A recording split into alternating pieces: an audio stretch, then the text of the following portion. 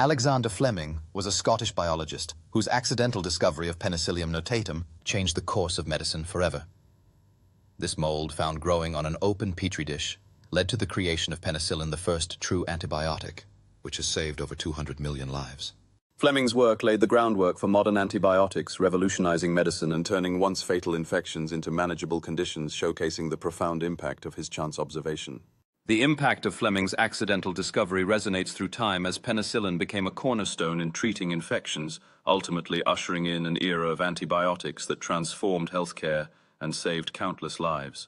From a curious child exploring the wonders of nature to a groundbreaking scientist, Alexander Fleming's journey reflects a life dedicated to discovery, inspiring future generations to appreciate the power of scientific inquiry. Even in his later years, Fleming remained a passionate advocate for scientific research, reminding us that his discovery was just the beginning of an ongoing journey towards better health and understanding in the field of microbiology.